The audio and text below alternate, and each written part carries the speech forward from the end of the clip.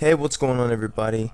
So today I wanted to talk about the combat pack for Mortal Kombat X, because when you start up MKX, in the main menu you'll see Jason's mask pop up and it'll say coming soon. So obviously, the DLC dropping soon. So after doing a little bit of digging, I managed to find out that there are 4 separate dates for the DLC. So we get 4 characters, 4 different days. So the first one is April 26th, the Masked Murder pack, which will be Jason.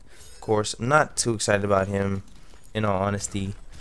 Um, the next one is May 10th, which is Classic Pack number 1, which will give us either Tanya or Tremor. I was thinking it would be Tanya because she was in the story mode, but maybe Tremor, who knows. Third one, May 24th, which gives us the Hunter Prey pack, which will be obviously the Predator, who I'm the most excited for. And then last will be June 7th, Classic Pack number 2. So Tanya or Tremor. Depends on who we get in Classic Pack number 1.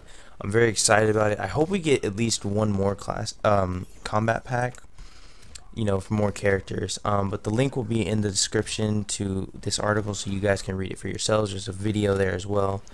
And I'll be showing off the characters, their brutalities, their fatalities, all that. So look forward to that. You guys enjoy the ending of this video. See you guys later.